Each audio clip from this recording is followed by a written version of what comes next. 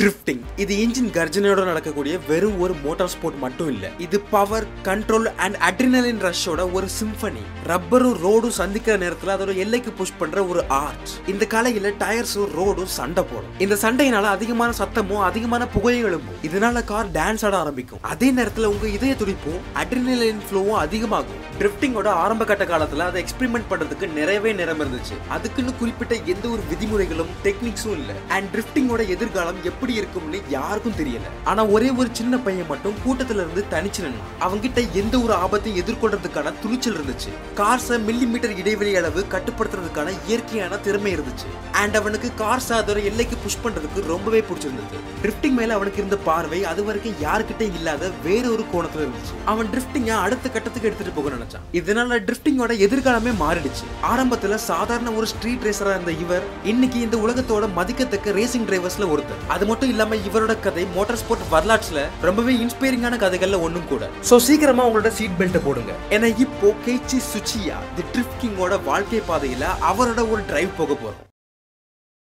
கெய்ச்சி சுச்சியா ஜனவரி 30 1956 வருஷம் ஜப்பான்ல இருக்கக்கூடிய டோமி அப்படிங்கிற ஊர்ல தான் பிறந்தார். டோமியோட பகல் ரொம்பவே அழகானதாகவும் அமைதியானதாகவும் இருந்துச்சு. ஆனா அதோட இரவு அப்படி இல்லை. ஏன்னா பக்கத்துல இருந்த மவுண்டன் பாசஸ்ல தினமும் நடுராத்திரி பயங்கரமான exhaust நோட்டோடையும் tyre நாய்ஸோடையும் illegal street racing நடக்கும். இந்த சத்தம் எல்லாமே கெய்ச்சி சுச்சியோட மனசுல கார்ஸை பத்தியும் கார் ரேசிங்கை பத்தியும் ஒரு ஆர்வத்தை ஏற்படுத்துச்சு. சோ சுச்சியோ தன்னோட 15வது வயசுல ரேசிங்கை பார்க்கறதுக்காக முதல் முறையா ரேஸ் ட்ராக்குக்கு போனாரு. அண்ட் அங்க வழக்கத்துக்கு மாற நிறைய பேர் சுச்சியோ மாதிரியே ரேஸ் பார்க்க வந்திருந்தாங்க. எனக்கு ரேசிங்கை தாண்டி வித்தியாசமான ஒரு விஷயம் நடந்துச்சு. அது என்னன்னா ஒரே ஒரு ஸ்கைலைன் ஜிடிஆர் மட்டும் ஏபெக்ஸ்ல ஸ்லைட் ஆகி மற்ற கார்ஸ் எல்லாம் ஓவர்டேக் பண்ணி போய்கிட்டு இருந்துச்சு. அந்த ஸ்கைலைன் ஜிடிஆரோட காக்பிட்ல இருந்தது குனிமிட்சு டாககாஷி. இவரை குனிசான் அப்படிங்கிற இன்னொரு பேரை சொல்லியும் கூப்பிடுவாங்க. குனிமிட்சு டாககாஷி ஒரு professional motor cycle racer. And இவரோட 18வது வயசுல ரேசிங் கரியர் ஆரம்பிச்சிட்டார். இவரோட கரியர் ஆரம்பிச்ச 2 வருஷத்துல இவர் கலந்துகிட்ட எல்லா சீரீஸ்லயும் ஜெயிச்சு 20 வயசுல இது மோஸ்ட் சக்சஸ்ஃபுல் ஜாப்பனீஸ் ரைடரா மாறினார். அதுக்கப்புறமா ஹோண்டாவோட ரேசிங் டீம்ல சேர்ந்து 1961 நடந்த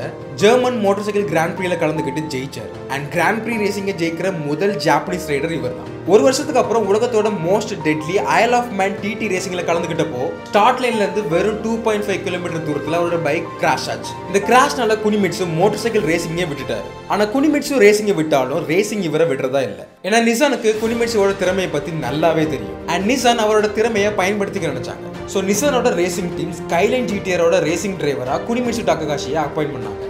சோ 1970களில் குனிமிட்சு ஸ்கைலைன் KPGC10 2000 ஜிடிஆரோட காக்பிட்ல இருந்தார். ஸ்கைலைன் ஜிடிஆர் ரொம்பவே பவர்ஃபுல்லா இருந்துச்சு. ஆனா அதோட பிரச்சனை என்னன்னா அதோட மோசமான டயர்ஸ். குனிமிட்சுக்கு மட்டும் இது பிரச்சனை இல்லை, மற்ற போட்டியாளர்களுக்கும் இது ஒரு பிரச்சனையா தான் இருந்துச்சு. ஏன்னா அன்னைக்கு இருந்த டயர் டெக்னாலஜிஸ்னால குறிப்பா கார்னர்ஸ்ல கார்ஸோட டிரைவிங் டைனமிக்ஸ்க்கும் பவருக்கும் ஏற்ற மாதிரியான கிரிப்பை கொடுக்க முடியல. இதனால எல்லா டிரைவர்ஸும் கார்னர்ஸ்ல கார்ஸோட வேகத்தை ரொம்ப அதிகமா குறைக்க ஆரம்பிச்சாங்க. ஆனா குனிமிட்சுக்கு மட்டும் வேற ஒரு துணிச்சலான ஐடியா இருந்துச்சு. அது என்னன்னா காரோட வேகத்தை கார்னர்ஸ்ல அதிகப்படுத்தி கார்னர் எக்ஸிஸ்ட் இருக்கிற டைரக்ஷனை நோக்கி ஸ்டியர் பண்ணி வேணுனே ஓவர் ஸ்டியர் பண்ணி ஒரு 4 வீல் ஸ்லைடை ஏற்படுத்தினார். இந்த 4 வீல் ஸ்லைடை த்ராட்டில் அண்ட் ஸ்டியரிங் பண்றது மூலமா கட்டுப்படுத்தி கார்னர்ஸ்ல வேகமா எக்ஸிஸ்ட் ஆனார். அண்ட் இது கண்ட்ரோல்டு ஓவர் ஸ்டியரிங் டெக்னிக்கை ட்ரிஃப்டிங் அப்படின்னு சொன்னாங்க. இப்படி பண்ணதால வேகத்தை அதிக அளவுல குறைக்காம கார்னர்ல ஓரளவுக்கு ஸ்பீடை மெயின்டைன் பண்ண முடிஞ்சது. ரேசிங்கை பொறுத்த வரைக்கும் ஓவர் ஸ்டியர் அப்படிங்கிறது ஒரு மிஸ்டேக். ஆனா குனிமிட்சுவை பொறுத்த வரைக்கும் அது கார்னர்ஸ்ல வேகமா திரும்புறதுக்கு பயன்படுத்த ஒரு டெக்னிக். அது வரைக்கும் டயர் நாய்ஸ் அண்ட் டயர் ஸ்மோக்கோட ட்ராக்ல ஒரு பெர்ஃபெக்ட்டான ட்ரிஃப்டிங்கை பார்க்காத ஜப்பான் மக்கள் குனிமிட்சுவோட பெயரை சொல்லி கத்த ஆரம்பிச்சாங்க. ஏன்னா குனிமிட்சு மாதிரி யாரும் இந்த மாதிரி ஒரு டெக்னிக்கை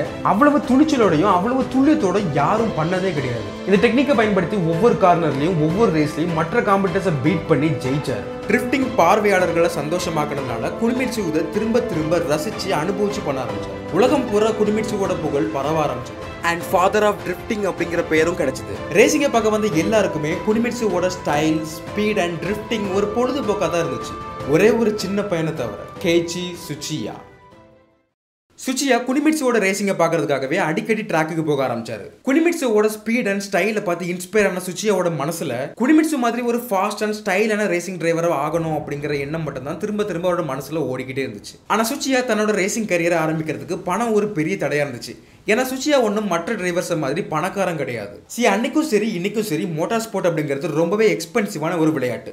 ஸோ பணம் இருந்தால் மட்டும்தான் நம்மளால அதை பற்றி யோசிக்க முடியும். அண்ட் சுச்சியாவுக்கும் இதே நிலைமை தான். ஸோ சுச்சியாக்கு இப்போ இருக்கக்கூடிய ஒரே வழி தி டோகே racing. டோகேனா mountain bosses and mountain பாசஸ்ல நடக்கக்கூடிய இல்லீகல் ரேசிங் தான் டோகே ரேசிங் அப்படின்னு சொல்றாங்க. அண்ட் இந்த டோகே ரேசிங்ல ரொம்பவே முக்கியமான பாஸ் தான் யூசுவே பாஸ். ஏன்னா யூசுவே பாஸ்ல தான் காருக்கும் டிரைவருக்கும் அதிக சவால் விடக்கூடிய வளைவுகள் இருக்கு. அண்ட் ஒட்டுமொத்த ஜப்பான்ல கம்மியான டிராபிக்கோட தனிமையில இருக்கக்கூடிய பாஸ் அதான். ஸோ சுச்சியாவும் யூசுவே பாஸ்ல ரேஸ் பண்ண நினைச்சாரு. ஆனா யூசுவே பாஸ்ல அவ்வளவு சுலபமா யாராலையும் ரேஸ் பண்ணிட முடியாது. ஏன்னா அதிக அளவுல திறமையும் துணிச்சலும் இருக்கிறவங்களால மட்டும் தான் அங்க ரேஸ் பண்ண முடியும். ஆனா சுச்சியாக்கு கார் மேலையும் கார் ரேசிங் மேலையும் அதிகமான ஆர்வம் இருந்தாலும் டிரைவிங் ஸ்கில்ஸ் அப்படின்னு வரும்போது கிட்டத்தட்ட 0 தான். ஸோ சுச்சியா அவரோட டிரைவிங் ஸ்கில்ஸை முதல்ல வளர்த்துக்கணும். அண்ட் டிரைவிங் ஸ்கில்ஸை வளர்த்துக்கிறதுக்கு முதல்ல ஒரு கார் வேணும். ஸோ சுச்சியா ஒரு காரை வாங்குறதுக்காகவும் அதை ரெடி பண்றதுக்காகவும் பகல்ல ஒரு கம்பெனிலையும் ராத்திரி ஒரு பிங்க் சலூன்லயும் வேலை பார்த்தாரு. அப்படி வேலை பார்த்து சுச்சியா வாங்கின முதல் கார் தான் ஸ்கைலைன் 2000 GT. இந்த கார் ஒரு 160 ஹார்ஸ் பவர் உருவாக்கக்கூடிய 2 லிட்டர் இன்லைன் 6 சிலிண்டர் இன்ஜினோட வந்துச்சு. இது பெர்ஃபார்மன்ஸ்க்காக உருவாக்கப்பட்ட கார், குறிப்பா ஹேண்ட்லிங்காக. அது மட்டும் இல்ல, இது ரொம்பவே ரேரான ஒரு காரும் கூட. ஏன்னா வெறும் 1153 கார்ஸ் மட்டும் தான் செஞ்சிருக்காங்க. இந்த ஸ்கைலைனை பயன்படுத்தி 1500 மீட்டர் உயரத்தில் இருக்கக்கூடிய கொமேரோ பிளாட்டூ அண்ட் யூதா சிட்டில ராத்திரி நடக்கக்கூடிய இல்லீகல் ஸ்ட்ரீட் ரேசிங்ல கலந்துக்கிட்டு கொஞ்சம் கொஞ்சமா அவரோட டிரைவிங் ஸ்கில்ஸை வளர்த்துக்கிட்டார். ஆனா ஒரு நாள் எப்பயும் போல யூதா சிட்டில நடந்த ஸ்ட்ரீட் ரேசிங்ல கலந்துக்கிட்டப்போ 100 கிலோமீட்டர் வேகத்துல அவரோட கார் கிராஷ் ஆச்சு. அவரோட தலையில இருந்து ரத்தம் வழியா ஹாஸ்பிட்டலுக்கு தூக்கிட்டு போனாங்க. அந்த நேரத்துல நாம இறந்து போயிருவோம் அப்படின்னு அவர் நினைச்சாரு. ஆனா அதிர்ஷ்டம் அவரை சாக விடல. கிட்டத்தட்ட 3 மாசம் பெட் ரெஸ்ட்ல இருந்த அந்த நேரத்துல கூட யூசுவே பாஸுக்கு போகணும் அப்படிங்கிற எண்ணம் மட்டும்தான் திரும்ப திரும்ப அவரோட மனசுக்குள்ள ஓடிக்கிட்டே இருந்துச்சு. அப்ப யோசிச்சு பாருங்க எந்த அளவுக்கு அவரோட முடிவுல அவர் தீர்மானமா இருந்தாரு அப்படின்னு. கிட்டத்தட்ட 4 வருஷம் தொடர்ச்சியான முயற்சியும் பயிற்சிக்கு அப்புறம் அவர் போகணும்னு துடிச்சுக்கிட்டு இருந்த அந்த யூஎஸ்ஏ பாஸுக்கு போனாரு. அண்ட் அங்கிருந்து அவரோட வாழ்க்கை கொஞ்சம் கொஞ்சமா மாற ஆரம்பிச்சு. சுச்சியோ யூஎஸ்ஏ பாஸ்ல மற்ற காம்படிட்டர்ஸை விட ரொம்பவே வேகமா இருந்தார். அண்ட் அவர் கலந்துக்கிட்ட ஒவ்வொரு ரேஸையும் ஜெயிச்சார். இது மட்டும் இல்ல, ஜப்பானோட பல பகுதிகளில் இருந்து வந்து சுச்சியோக்கு சவால் விட்டாங்க. ஆனா சுச்சியோட கார் டெய்லைட்ஸ் கார்னர்ஸ்ல மறைஞ்சு போறதை மட்டும் தான் அவங்களால பார்க்க முடிஞ்சது. இதனால அவருக்கு மவுண்டன் கிங் அப்படிங்கிற பேரும் கிடைச்சது. யூஎஸ்ஏ பாஸை டாமினேட் பண்ணிருந்த சுச்சியா 1977 தன்னோட professional racing கேரியரை Fuji freshman series மூலமா ஆரம்பிச்சாரு. அண்ட் இந்த ஃப்ரெஷ்மேன் சீரிஸ் ஃபியூஜி ஸ்பீட்வேல தான் நடந்துச்சு. இந்த ஃபியூஜி ஃப்ரெஷ்மேன் சீரிஸ் அப்படிங்கிறது பிகினர்ஸ்க்காக நடக்கக்கூடிய ரேஸ். அண்ட் அந்த ரேஸ்ல கலந்துக்க செலவாகிற பணத்தை நாம தான் கொடுக்குற மாதிரி இருக்கும். ஆனா நல்லா பெர்ஃபார்ம் பண்ணா ஸ்பான்சர்ஷிப் கிடைக்கிறதுக்கான வாய்ப்பு நிறையவே இருக்கு. சோ முதல்ல சுச்சியோ நிசான் சன்னிக்கு பைலட்டா இருந்தாரு. சுச்சியோ ஸ்ட்ரீட் ரேசிங்ல டாமினேட் பண்ணாலும் ப்ரொஃபஷனல் ரேசிங் கொஞ்சம் வித்தியாசமாவே இருந்துச்சு. ஆனா ட்ராக்ல பிராக்டிஸ் பண்றதுக்கு சன்னி பீட்டன் ஒரு பெர்ஃபெக்ட்டான காரா இருந்துச்சு. சுச்சியாக்கு ப்ரொஃபஷனல் ரேசிங்கை பற்றி கற்றுக்கிட்டு பெர்ஃபார்ம் பண்ணுறதுக்கு கொஞ்சம் டைம் தேவைப்பட்டாலும் அவரோட டிரைவிங் ஸ்கில்னால நிறைய போடியம்ஸ் வின் பண்ண ஆரம்பிச்சாரு. இதனால சுச்சியோக்கு ஸ்பான்சர்ஷிப்பும் கிடைச்சது. அதுக்கப்புறமா நிசான் சன்னியோட ப்ரொடக்ஷனை ஸ்டாப் பண்ணதுனால சன்னிக்கு பதிலாக சுச்சியா டொயோட்டா KP61 ஸ்டார்லெட்டை பைலட் பண்ணாரு. சுச்சியோ நாளுக்கு நாள் வேகமான ஒரு டிரைவராக மாறிக்கிட்டு இருந்தாரு. ஆனாலும் ஒரு விஷயம் மட்டும் அவர் முதலிடத்தை பிடிக்கிறத தடுத்துக்கிட்டே இருந்துச்சு. ஸ்டார்லெட் வெறும் 75 ஹார்ஸ் பவர் தான் உருவாக்கும். அண்ட் இந்த பவர் சுச்சியோவை பெருசா பாதிக்கல. ஏன்னா சுச்சியோ என்னைக்குமே ஹார்ஸ் பவரை நம்பி இருந்தது இல்ல. சோ பிரச்சனை என்னன்னா ஹேண்ட்லிங். ஸ்டார்லெட் சுச்சியோக்கு கார்னர்ஸ்ல வேகமா புஷ் பண்றதுக்கான ஒரு கான்ஃபிடன்ஸை கொடுக்கவே இல்லை. இதனால பெட்டரா ஹேண்டில் பண்ற ஒரு கார் கிடைச்சா கண்டிப்பா முதலிடத்தை பிடிக்க முடியும் அப்படின்னு அவர் நம்பினார். ஆனா 1980களில் ஜாப்பனீஸ் பிராண்ட்ஸ் எல்லாருமே ஃப்ரண்ட் வீல் டிரைவ் கார்ஸ்க்கு மட்டுமே முக்கியத்துவம் கொடுத்து அதை உருவாக்க ஆரம்பிச்சாங்க. ஏன்னா ஃப்ரண்ட் வீல் டிரைவ் கார்ஸை கம்மியான விலையில உருவாக்க முடியும், அதுல நல்ல மைலேஜ் கிடைக்கும் அண்ட் மெயின்டெனன்ஸும் கம்மியா இருக்கும். இதனால ஒரு பட்ஜெட் ரியர் வீல் டிரைவ் காரை உருவாக்குறத பத்தி அவங்க யோசிக்கிறதே இல்லை. ஆனா அதிர்ஷ்டவசமா 1983ல டொயோட்டா அஃபோர்டபிளான ஒரு பிரைஸ்ல ரியர் வீல் டிரைவ் ஸ்போர்ட்ஸ் காரை லான்ச் பண்ணாங்க. What's that, a Toyota? The 1985 Toyota Corolla GTS. A Toyota, dependable. A Corolla, affordable. And yet a different kind of Corolla. A sleeper. A car for the street that's powered by a new twin-cam, fuel-injected. What's he got in there? 16-valve engine. What's he got in there? Known as the TC16. Hey, yeah. What's he got in there? Toyota. The AE86 Corolla. இந்த AE86 ரெண்டு பாடி ஸ்டைல்ல வந்துச்சு. ஒன்னு கூப், இன்னொன்னு lift back. இந்த பேர்ல A அப்படிங்கிறது 4A series இன்ஜின்ஸை குறிக்கும். E அப்படிங்கிற லெட்டர் கரோலாவை குறிக்கும்.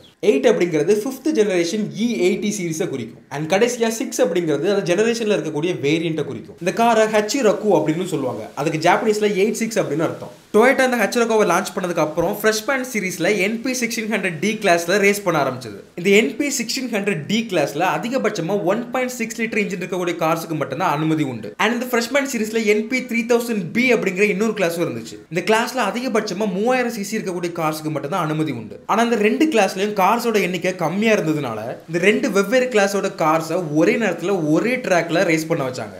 அண்ட் ரேசிங்ல எப்படி நடக்கிறது ஒன்றும் புது விஷயம் இல்லை. இந்த ரேஸோட முடிவுல எப்போதுமே NP3000B கிளாஸ்ல கலந்துகிட்ட R30 ஸ்கைலைன் GTR தான் ஃபினிஷ் லைனை முதல்ல கிராஸ் பண்ணுச்சு. ஏன்னா ஸ்கைலைன்ல இருந்தது ஒரு 2 litre turbo charge engine. AE86 skyline GTR வேற கிளாஸ் அண்ட் வேற சாம்பியன்ஷிப்பா இருந்தாலும் சுச்சியாக்கு இதை பார்த்ததும் ஒரு நல்ல ஸ்கில்ட் அண்ட் எக்ஸ்பீரியன்ஸ்டு டிரைவர் ஹச்சிரோக்காவோட காக்பிட்ல இருந்தா ஹச்சிரோக்கா தான் முதல்ல ஃபினிஷ் லைனை கிராஸ் பண்ணும் அப்படின்னு நம்பினாரு. ஏன்னா ஏற்கனவே சுச்சியாக்கு ஹச்சிரோக்காவோட கேரக்டரை பத்தி நல்லாவே தெரிஞ்சிருந்தது. ஸோ இந்த NP1600D கிளாஸ்ல ஹச்சிரோக்காவோட கலந்துக்க நினைச்சாரு. ஸோ இந்த கிளாஸ்ல கலந்துக்கிறதுக்கு சுச்சியாக்கு ஒரு ஹச்சிரோக்கோ தேவைப்பட்டுச்சு. ஆனா அந்த காரை வாங்குறதுக்கான பணம் அப்போ சுச்சியா கிட்ட இல்ல. இதனால அவரோட ஸ்பான்சர்ஸ் கிட்ட ஒரு புது AE86 கார் வேணும் அப்படின்னு சொன்னாரு. அதுக்கு அவரோட ஸ்பான்சர்ஸ், நீ ஸ்டார்லைட்ல ஃபியூஜி ஃப்ரெஷ்மேன் சீரிஸ் சாம்பியன்ஷிப்பை ஜெயிச்சா நீ கேட்கிற காரை நாங்க வாங்கி தரோம் அப்படின்னு சொன்னாங்க. சுச்சியோக்கு இது ஒரு நல்ல டீலா தெரிஞ்சது. And 1983ல Fuji freshman சீரிஸோட சாம்பியன்ஷிப்பையும் our win பண்ணாரு. ஸோ சாம்பியன்ஷிப்பை ஜெயிச்சதுக்கான பரிசா ஹச்சிரோக்காவும் அவருக்கு கிடைச்சது. ஆனா அவரோட வாழ்க்கை முழுக்க அந்த காரோட டிரைவர் சீட்டை விட்டு போக மாட்டாரு அப்படிங்கிறது அன்னைக்கு அவருக்கு தெரியல.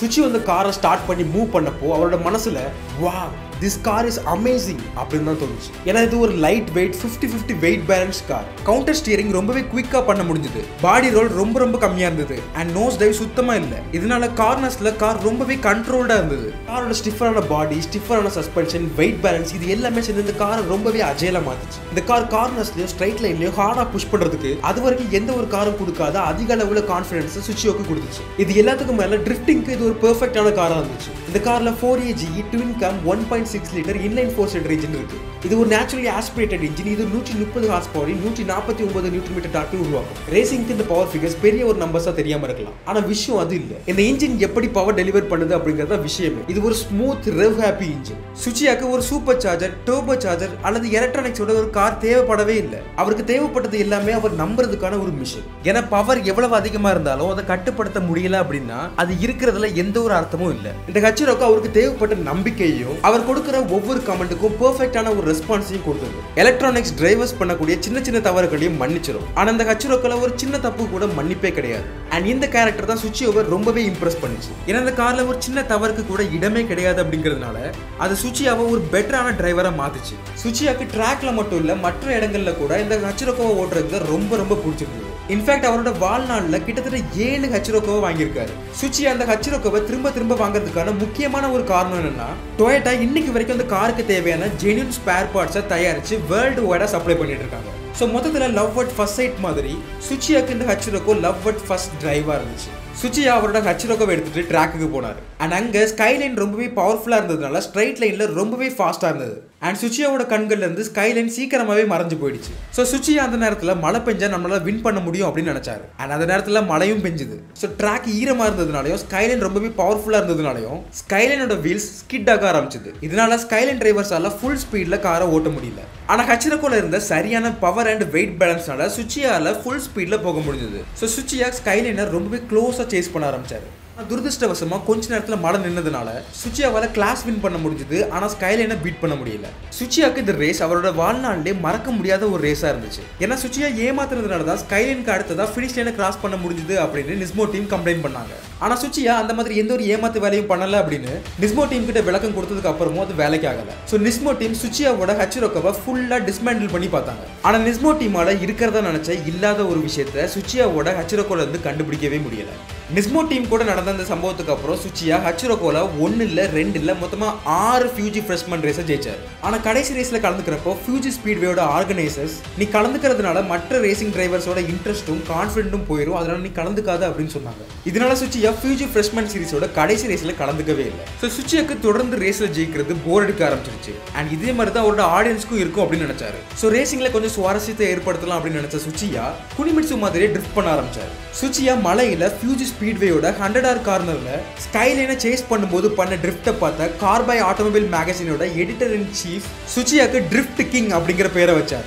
ஆடியன்ஸை மகிழ்ச்சியாக்குறதுக்காக மட்டும் இல்லாம சுச்சியாக்கு ட்ரிஃப்டிங் கார்னர்ஸ்ல திரும்புறதுக்கான தி மோஸ்ட் எக்ஸைட்டிங் வேயாவும் இருந்துச்சு. சுச்சியாவோட ட்ரிஃப்டிங் அஃபிஷியல்ஸை கடுப்பேத்துச்சு. ஏன்னா அது ஒரு ட்ரிஃப்டிங் ஈவெண்ட் கிடையாது. ஆனா சுச்சியா இது எதை பத்தியும் கவலைப்படாம தொடர்ந்து ட்ரிஃப்ட் பண்ணிக்கிட்டே தான் இருந்தார். அண்ட் ஆடியன்ஸுக்கும் பிடிச்சதால அஃபிஷியல்ஸால எதுவும் பண்ண முடியல. இதுக்கப்புறமா சுச்சியா வெற்றிகளை தொடர்ந்து ருசிக்க ஆரம்பிச்சாரு. 1985ல AE86ஓட ஆல் ஜப்பான் டூரிங் சாம்பியன்ஷிப்ல கலந்துக்கிட்டு ஜெயிச்சாரு. 86ல கரோலா ஸ்பிரிண்ட் கப்ல 2 podium ஜெயிச்சாரு. And 87ல Honda சிவிக்கோட all Japan touring சாம்பியன்ஷிப்ல கலந்துக்கிட்டு ஜெயிச்சாரு. சுச்சியாவோட தொடர்ச்சியான வெற்றி ஜப்பான் முழுக்க அவரை பிரபலமாக்குச்சு. ஃப்ரெஷ்மேன் சீரிஸ்லயும் டூரிங் கார் சாம்பியன்ஷிப்லயும் சுச்சியா ரொம்பவே சக்சஸ்ஃபுல்லா இருந்தாலும் அவர் எங்கிருந்து வந்தாரோ அந்த இடத்துக்கே திரும்பவும் போனார்.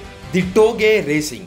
சுச்சியாக்கு ப்ரொஃபஷனல் ரேசிங்கை விட டோகை ரேசிங் தான் தி பெஸ்ட் மூமெண்ட்ஸை கொடுத்துச்சு. அண்ட் இதே நேரத்தில் தான் ஜப்பான்ல டியூனிங் இண்டஸ்ட்ரீஸ்லாம் பூம் ஆக ஆரம்பிச்சது. ஸோ டியூனிங் கேரேஜஸ் ஆட்டோமொபைல் மேகசின்ஸோட சேர்ந்து ஒரு இல்லீகல் ஸ்ட்ரீட் ட்ரிஃப்டிங் வீடியோவை உருவாக்குறதுக்காக சுச்சியோ கிட்ட கேட்டாங்க. இந்த மாதிரி வீடியோஸ் எடுத்து அதை விற்கிறதுனால டியூனிங் கேரேஜஸோட வியாபாரம் அதிகமாகும். அதே நேரத்தில் சுச்சியாக்கு தன்னுடைய திறமைகளை வெளிக்காட்டுறதுக்கான நல்ல ஒரு பிளாட்ஃபார்ம் ஆட்டும் அமையும். சுச்சியாக்கு இந்த ஆஃபர் ரொம்ப பெரிய எக்ஸைட்மெண்ட்டை கொடுத்துச்சு. ஆனா இது அவரோட ரேசிங் கரியரே அழிக்க போகுதுன்னு அப்போ அவருக்கு தெரியல. Pluspy அப்படிங்கிற 3 பார்ட் வீடியோ சீரிஸ் பண்ணாங்க.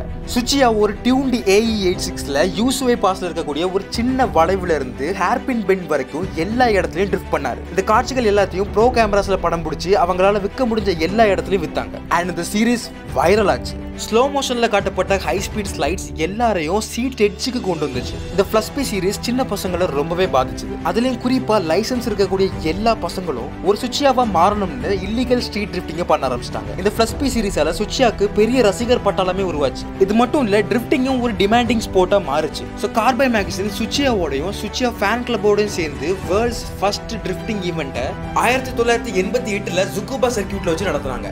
அண்ட் இந்த ஈவெண்ட்டுக்கு பேரு ஈகாத்தன். இது மட்டும் இல்ல, சுச்சியா ஜப்பானோட ஒரு செலிபிரிட்டியாவே மாற ஆரம்பிச்சாரு. ஏன்னா ஆட்டோமொபைல் மேகசின்ஸோட ஹோஸ்டா சுச்சியா தான் இருக்கணும் அப்படின்னு ஆசைப்பட்டாங்க. ஸோ சுச்சியா பெஸ்ட் மோட்டரிங்கோட ஹோஸ்டா இருந்தார். சுச்சியாவும் ட்ரிஃப்டிங்கும் வைரல் ஆகிட்டு இருக்க அதே நேரத்தில் இல்லீகல் ஸ்ட்ரீட் ட்ரிஃப்டிங்கும் அதிகமாகிட்டே இருந்ததுனால போலீஸ் மார்க்கெட்ல இருந்த எல்லா Pluspy கேசட்ஸையும் ரிமூவ் பண்ண ஆரம்பிச்சிட்டாங்க. இது அதோட முடியல. ஏற்கனவே சுச்சியா மேல கோவமா இருந்த ட்ராக் அபிஷியல்ஸ் சுச்சியாவோட ரேசிங் லைசன்ஸை சஸ்பெண்ட் பண்ணிட்டாங்க. சுச்சியா பல வருஷங்களா பொறுமையோட கஷ்டப்பட்டு கொஞ்சம் கொஞ்சமா உருவாக்குன அவரோட ரேசிங் கரியர் ஒரே ஒரு வீடியோ மூலமா உடஞ்சி போச்சு.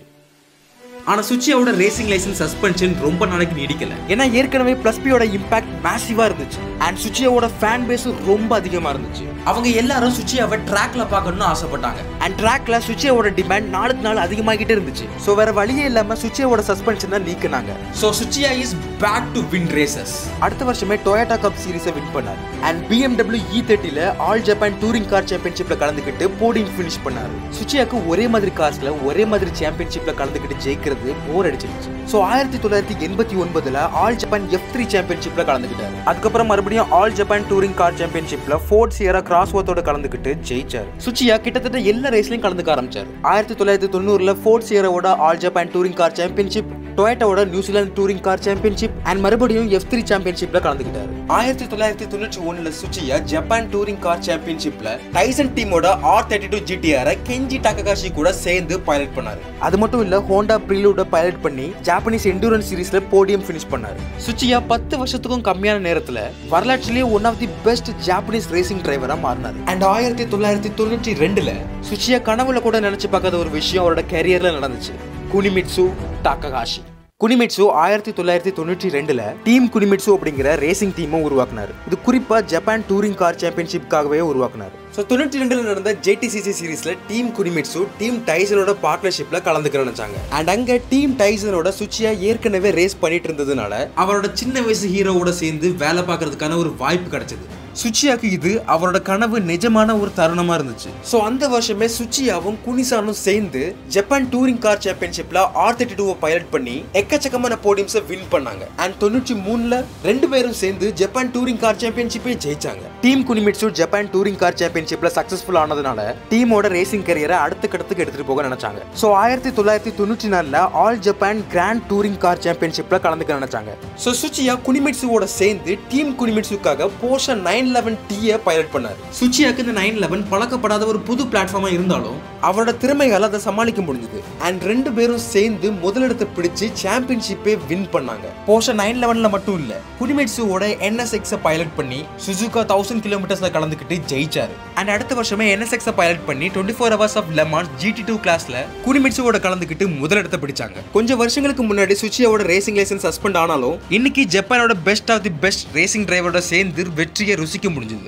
ஒரு ரேசிங் டிரைவரா சுச்சியாக்கு இது ஒரு புதிய சாதனை. அண்ட் அவரோட வாழ்க்கை கதையில இது ஒரு புது அத்தியாயமா இருந்துச்சு. இது எல்லாத்துக்கும் மேல சுச்சியாக்கும் குனிமிட்சுக்கும் இடையில இருக்கக்கூடிய பாண்டிங் அதிகமாகிட்டு இருந்துச்சு. ஸோ அவங்களுக்கு கிடைச்ச சின்ன சின்ன வாய்ப்புகளையும் பயன்படுத்தி ஒன்னா சேர்ந்து வேலை பார்த்தாங்க. 1998லயும் 99லயும் டொயோட்டாவோட GT1 காரை 24 ஹவர்ஸ் ஆஃப் லெமான்ஸ் ரேசிங்ல பைலட் பண்ணாரு. அண்ட் 99ல நடந்த ரேஸ்ல டொயோட்டாவோட 3 GT1 கார்ஸ்ல 2 கார்ஸ் மெக்கானிக்கல் இஷ்யூஸ்னால ரிட்டையர் ஆயிடுச்சு. கடைசி ட்ராக்ல இருந்த GT1 சுச்சியா அண்ட் டீம் பைலட் பண்ணிட்டு இருந்தாங்க. அண்ட் அது லீடிங்ல இருந்துச்சு. ஸோ ஒட்டுமொத்த ஜப்பானுமே சந்தோஷமா இருந்தாங்க. சொன்னாங்க. ஏன்னா Mazda 787B தான் 24 hours of Le Mans ஜெயிச்ச முதல் ஜாப்பனீஸ் கார். அதுக்கப்புறம் அந்த Toyota GT1 தான் ஜெயிக்க போகுது அப்படின்னு நினைச்சாங்க. ஆனா துரதிருஷ்டவசமா கடைசி ஒரு சில மணி நேரத்துல டயர் ஃபெயிலியர்னால ரெண்டாவது இடத்தை மட்டும் தான் பிடிக்க முடிஞ்சது. ஆனா world's most prestigious ரேஸான 24 hours of Le Mans endurance ரேசிங்ல ரெண்டாவது இடத்தை பிடிக்கிறதுங்கிறது சாதாரண விஷயம் இல்ல. இதுக்கப்புறம் சுச்சியா அவருக்கு பழக்கப்படாத cars like McLaren F1 GTR, Dodge Viper, Toyota Chaser and புது ஈவெண்ட்ஸ் லைக் NASCAR ஈவெண்ட்ஸ்லயும் கலந்துக்கிட்டார். அடுத்த வருஷமே சுச்சியா ARTA டீமோட சேர்ந்து GT சாம்பியன்ஷிப்ல NSX பைலட் பண்ணாரு. 2002ல Tsukuba சர்க்கியூட்ல சுச்சியா ஒரு டைம் அட்டாக் பண்ணாரு. இதுக்கு முன்னாடி 1999ல சத்தோஷி மோட்டோயாமா நிசான் ஸ்கைலைன் GTRல 53.103 செகண்ட்ஸ்ல ஒரு டைம் அட்டாக் பண்ணி புது ரெக்கார்டை உருவாக்கி இருந்தாரு. இந்த ரெக்கார்டை சுச்சியா ARTA டீமோட சேர்ந்து NSXல 51.875 செகண்ட்ஸ்ல பிரேக் பண்ணி புது ரெக்கார்டை உருவாக்குனாரு. சுச்சியா அவரோட கரியர்ல இதுவரைக்கும் அவருக்கு சப்போர்ட் பண்ண fans, mechanics, engineers, sponsors, family and குடிமிட்சு இவங்க எல்லாத்துக்கும் நன்றி சொல்றதுக்காக தான் அந்த டைம் அட்டாக் பண்ணாரு. ஏன்னா அடுத்த வருஷமே சுச்சியா அவரோட ரேசிங் கரியர்ல இருந்து ரிட்டையர் ஆக போறாரு. எஸ், எல்லாருக்கும் நடக்கிற மாதிரியே சுச்சியாக்கும் அந்த கஷ்டமான முடிவு எடுக்கிறதுக்கான நேரம் வந்தாச்சு. அண்ட் சுச்சியா நல்ல பெயரோட ரிட்டையர் ஆகணும் அப்படின்னு நினைச்சாரு. கடந்த 27 வருஷங்கள்ல ரொம்பவே மதிக்கத்தக்க வெற்றிகரமான ரேசிங் டிரைவர்ஸ்ல சுச்சியாவும் ஒருத்தர். சுச்சியாவோட அந்த கஷ்டமான முடிவு இன்னைக்கு எடுத்தது இல்ல. அது 10 வருஷங்களுக்கு முன்னாடி JTCC ரேசிங்ல R32 குனிமிட்சுவோட சேர்ந்து பைலட் பண்ணும்போதே அவர் எடுத்துட்டாரு. ஏன்னா சுச்சியா மென்டல் பிரஷர்னால ரொம்பவே டயர்டா இருந்தாரு. ரேசிங் அப்படிங்கிறது பாக்குறதுக்கு ஃபேன்சியா இருக்கலாம், ஆனா நிஜம் அது கிடையாது. ஏன்னா ரேசிங்ல உடல் அளவுலயும் மனதளவுலயும் ரொம்பவே ஃபிட்டா இருக்கணும். அது மட்டும் இல்லாம அது உங்களுக்கு எக்கச்சக்கமான பிரஷரை கொடுக்கும். அண்ட் சுச்சியாக்கும் இதே நிலைமை தான். சுச்சியாக்கு வயசு ஆக ஆக யங் டேலண்ட்ஸ் கூட போட்டி போடுறது ரொம்பவே கஷ்டமா இருந்துச்சு. அண்ட் அவங்க கூட போட்டி போட முடியும் அப்படின்னு அவர் நினைக்கல. இது மட்டும் இல்லாம சுச்சியாக்கு ஃபோக்கஸ் பண்றதுக்கு நிறையவே விஷயங்கள் இருந்துச்சு. அவர் ஒரு ஆஃப்டர் மார்க்கெட் ப்ராடக்ட் கம்பெனி வச்சிருந்தாரு, ட்ரிஃப்டிங் ஈவெண்ட்ஸோட ஜட்ஜா இருந்தாரு, அண்ட் ஆட்டோமொபைல் மேகசின்ஸோட ஹோஸ்டாவும் இருந்தாரு. இது எல்லாத்துக்கும் மேல அவரோட குடும்பத்தோட நேரத்தை செலவு பண்ண நினைச்சாரு. இதனாலதான் சுச்சியா 1993ல ரிட்டையர் ஆக நினைச்சாரு. ஆனா அன்னைக்கு நடந்த JTCC ரேசிங்ல குனிமிட்சுவும் சுச்சியாவும் சேர்ந்தே ஜெயிச்சாங்க. இதனால சுச்சியாக்கு எக்கச்சக்கமான ஸ்பான்சர்ஷிப் கிடைச்சது. அது மட்டும் இல்லாம குனிமிட்சுவோட இன்னும் கொஞ்ச நாள் வேலை செய்யணும் அப்படின்னு நினைச்சாரு. சோ சுச்சியா அவரோட ரேசிங் கரியருக்கு குட் பை சொல்றதுக்கான சரியான நேரம் அது இல்ல அப்படின்னு நினைச்சாரு. சோ அன்னைக்கு அது சரியான நேரமா இல்லாம இருந்தாலும் இன்னைக்கு it's time to say good bye. November 23, 2003 சுச்சியாவை Shizuka circuit அன்போட வரவேற்றது. சுச்சியாக்கு அவரோட டீம் மெம்பர்ஸ் கூட இன்னைக்கு தான் கடைசி நாள். சுச்சியாவோட கடைசி ரன்னை பாக்குறதுக்காக சுசுகா சர்க்கியூட் ஃபுல்லாவே நிரம்பி இருந்துச்சு. அதே நேரத்துல சுச்சியா எப்பயும் போல ரேஸுக்கு தயாராகிட்டு இருந்தாரு. சுச்சியாவோட மெக்கானிக்ஸ் அண்ட் இன்ஜினியர்ஸ் சுச்சியா பெஸ்ட்டை கொடுக்கணும் அப்படிங்கிறதுக்காக வேலை பார்த்துட்டு இருந்தாங்க. சுச்சியாவோட மனைவியும் பசங்களும் ரொம்ப வருஷத்துக்கு அப்புறம் ட்ராக்குக்கு வந்திருந்தாங்க. ஏன்னா ஒரு கணவனாகவும் தகப்பனாகவும் சுச்சியாக்கு இதுதான் கடைசி ரேஸ். ஆனா சுச்சியாக்கு தெரியும் இது அவரோட கடைசி ரன் இல்ல அப்படின்னு. ரேஸ் ஆரம்பிக்கிறதுக்கான நேரம் வந்துச்சு. அண்ட் ARTA டீம் எப்பயும் போல சுச்சியாவை ரேஸ் பண்ண சொன்னாங்க. சுச்சியா ஒரு ப்ரொஃபஷனல் ரேசிங் டிரைவரா ரேஸ் ட்ராக்ல அவரோட கடைசி இன்ஜின் ஸ்டார்ட் அப் பண்ணாரு.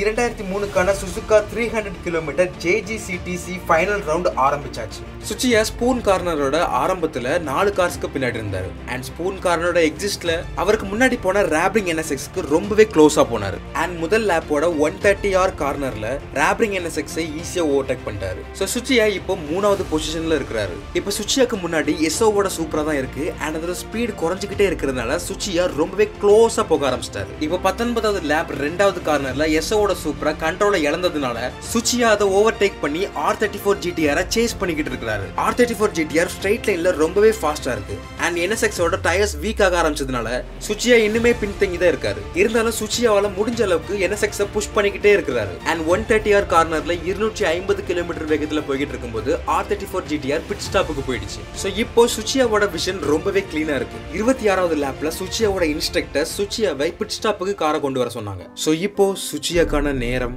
முடிஞ்சு போச்சு. அவர் இந்த NSXோட காக்பீட்ல இருந்து வெளியே வந்துட்டாரு. சுச்சியாவால ஒரு நிமிஷம் கூட நிக்க முடியல. ஏன்னா அவரோட முதுகெலும்புல இருந்து அதிகமான வலி ஏற்பட்டுச்சு. இது மட்டும் இல்ல, இந்த நேரத்துல அவரோட 26 வருஷ ப்ரொஃபஷனல் ரேசிங் கேரியர் கொடுத்த மென்டல் பிரஷர் கொஞ்சம் கொஞ்சமா அவரை விட்டு போக ஆரம்பிச்சது. சுச்சியா இந்த மாதிரி உடல் வலியும் மன வலியும் பொறுத்துக்கிட்டு மறுபடியும் நாம ரேஸ் பண்ணி தான் ஆகணுமா அப்படின்னு அவர்கிட்டயே அவர் கேட்டுக்கிட்டாரு. எது எப்படி இருந்தாலும் சுச்சியா இன்னைக்கு அவரோட பெஸ்ட்டை கொடுத்துருக்காரு.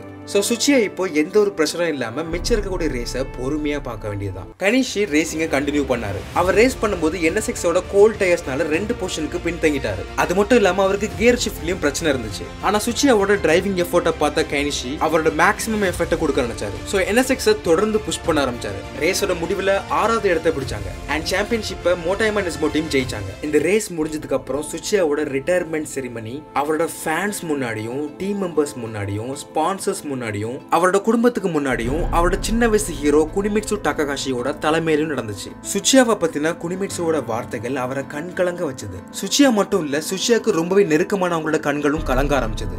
சுச்சியா ரேசிங் கொடுத்த அட்ரினலின் ரஷ்ஷை மிஸ் பண்ணுவாரு. ஏன்னா இதுக்கப்புறம் அவரால் ப்ரொஃபஷனல் ரேசிங்கை மறுபடியும் கலந்துக்க முடியாது. ஆனா சுச்சியாக்கு வயசாகிக்கிட்டே இருக்குது. அவரால் முன்னாடி ரேஸ் பண்ண அளவுக்கு இப்போ ரேஸ் பண்ண முடியல. சோ சுச்சியாவோட அந்த கஷ்டமான முடிவு ரொம்பவே சரியானது.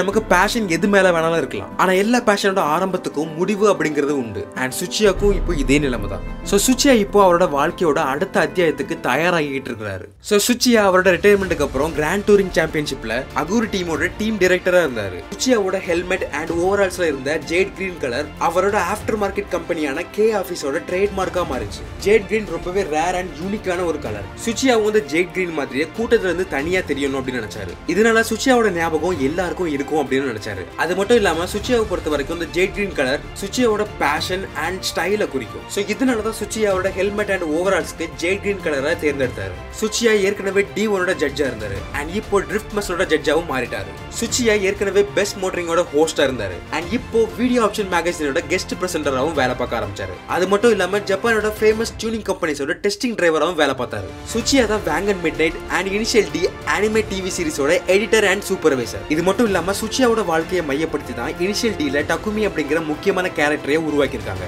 அண்ட் அந்த சீரிஸ்ல வரக்கூடிய எல்லா ஸ்டன்ட்ஸ் அண்ட் ட்ரிஃப்டிங் சீன்ஸ் எல்லாத்தையுமே சுச்சியா தான் உருவாக்குனார். இது மட்டும் இல்ல, இனிஷியல் டில நிறையவே கேமியோ ரோல்ஸும் பண்ணிருக்காரு. 2006ல வெளியான fast and the furious Tokyo ட்ரிஃப்ட்ல சுச்சியா ஒரு மீனவனா கேமியோ ரோல் பண்ணியிருந்தாரு. இது மட்டும் இல்லாம சுச்சியா தான் டோக்கியோ ட்ரிஃப்டோட எல்லா ஸ்டண்ட்டுக்குமான கோஆர்டினேட்டர் அண்ட் ஸ்டண்ட்மேன். ஏற்கனவே யூரோப்பியன் ட்ரிஃப்ட் ப்ரோ சீரிஸோட ஜட்ஜா இருந்த சுச்சியா king of European bro சீரிஸோட joint venture பண்ணி king of Asia bro சீரிஸை உருவாக்குனாரு. 2011ல சுச்சியா the drift Bible அப்படிங்கிற புக்கை எழுதினாரு. ஏன்னா அவர் எல்லாருமே ட்ரிஃப்ட் பண்ணணும் அண்ட் ட்ரிஃப்டிங்கை எல்லாரும் என்ஜாய் பண்ணணும் அப்படின்னு அவர் நினைச்சாரு. சுச்சியாவோட ஆரம்ப நாட்கள் ஒன்றும் தி பெஸ்டா இருந்தது இல்ல. ஆனா இன்னைக்கு சுச்சியா இல்லாம ட்ரிஃப்டிங் அப்படிங்கிற ஒரு ஸ்போர்ட்டே இல்ல. சுச்சியா எல்லாமே இனிஷியல் டி இல்ல. இன்ஃபேக்ட் சுச்சியா இல்லனா fast and the ஃபியூரியஸ்ல Tokyo drift அப்படிங்கிற கதையை உருவாகி இருக்காது.